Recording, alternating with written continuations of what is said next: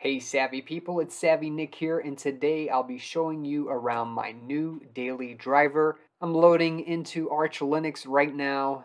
Give it a few moments here as things start up. Well, this is really more of just a start to my daily driver. I've put my capture card to good use, and I just passed up the bootloader, which I chose Grub for this Arch Linux installation that I'll be using. And let me log in real quick. And once I've logged in, we can see that I have a DWM here running in the background. That's right, I'm going to take some time and use Arch Linux as my daily driver with DWM. Currently, it's far from set up all the way, but I do have the base system installed and running on my physical computer here, and figured we can explore some of the stuff I'm going to be using with my Arch Linux install as my daily driver and what I plan on installing on this system. Alright, let me start up a terminal here.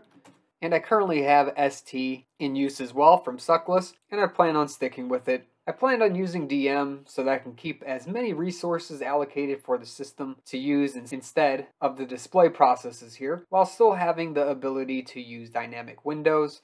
We'll see how far I get with this because I have a tendency to bloat things up with some of the packages I like using.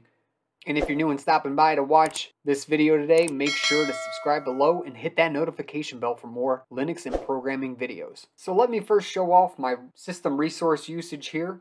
Alright, let me make this a little bigger so we can all see. And I'll run HTOP. And it looks like I haven't installed that quite yet, so let me do that real quick.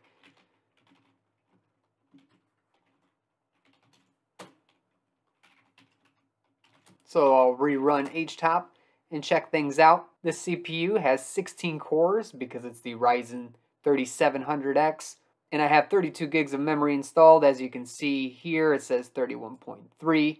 There's only 23 tasks running with 4 threads, and the system has only been up for about 2 minutes here. It's a fresh boot up, and this just shows you how minimal things are here with DWM. 247 megabytes being used out of the 32 gigs. Now, I haven't had any trouble with this current setup that I have. This is mainly going to be my editing and programming computer, and I still have my Pop! OS to fall back onto. I'm still enjoying my experience with Pop! OS, and if you haven't already checked out my video about that experience called Is It Great?, you should check it out, and I'll put a link in the description below. And then if I check out my home folder here, I have 3 folders because I went and built DWM and ST from source. Reasons I chose DWM is because it's a very minimal window manager, and I really like the fact that it's written in C, which is something I can understand. I actually forgot that I installed Yay from source as well. I believe I have it running.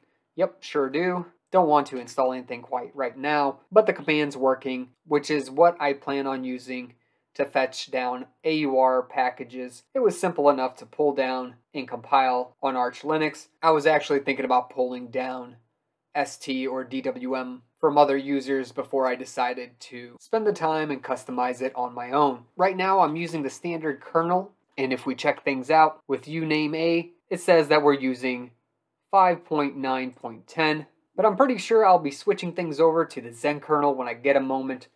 I wanted to make sure that I could get things set up on the hardware before taking things too far. And if you went ahead and made it this far, please smash that like button for me. It really does help me out. Again, this is just the bare bones and beginning of my Arch Linux experience. I wanted to share some of these thoughts. And one other new thing I'm also checking out is iwctl as my network manager. I installed that as a package during the Arch Linux install process. And so far, I wanted to try it because I hadn't tried it before, and it's been fairly easy to use and intuitive. I do like it so far, and my connection setup was very easy for my Wi-Fi connection. I'll see if I stick with this network manager from now on, but in the past I've stuck with netctl. And iwctl is really the client program, and it comes from the IWD package if it's something you want to check out. And we can see here after I typed in iwctl, I got iwd out. And this is where I can enter in commands to get my connection running. I won't be messing around with this too much. I'll just exit out. So let's check out the system information with neofetch. And I currently don't have that one either. So let me install that. and forgot sudo, of course. Let's run this real quick, and now I should be able to run neofetch. That way you can get a good understanding of the system I'm running here. I have the Arch Linux x86 64-bit architecture with the 5.9.10 kernel running. There was a recent update with the kernel, so I'll probably update that as well. The amount of packages here on the system are 344. I'm using bash 5, and my current window manager is DWM. I'm using the iwctl theme and icon package with the ST terminal, and the current terminal font is Liberation Mono. The CPU and the GPU, the more exciting things here is I'm running an AMD Ryzen 7 3700X with 16 cores at 3.6 GHz, and the GPU is the NVIDIA GeForce GTX 1660 Super with 32 gigs of memory here. So this machine should be blazing fast for what it is. Of course, with the NVIDIA graphics card, I do need the proprietary drivers from NVIDIA. I'll be installing that soon, but until then, I'm just mirroring this screen onto monitors.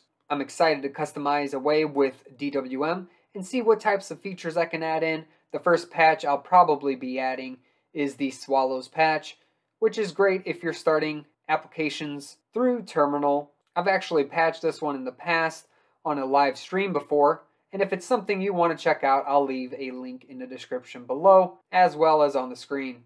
There's really no plan right now to add any kind of an application shop. I'll mainly stick to using Pacman, the default package manager, and Yay to fetch stuff out of the AUR. And overall, I'm excited for this change of Arch Linux as a daily driver and getting to see the true power of my hardware setup with a very minimal Linux setup using Arch Linux here.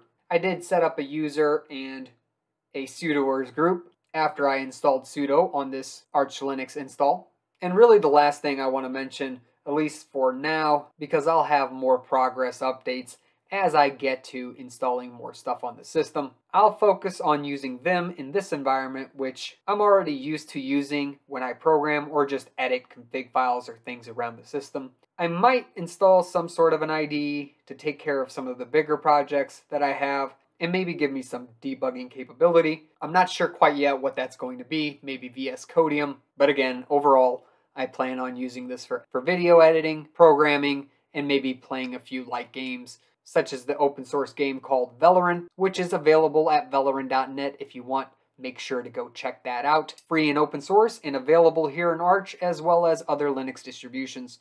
And that's about it. If you have any questions, comments, or suggestions, please make sure to post them in the comment section below. Also, make sure to subscribe for future videos and make sure to like the video.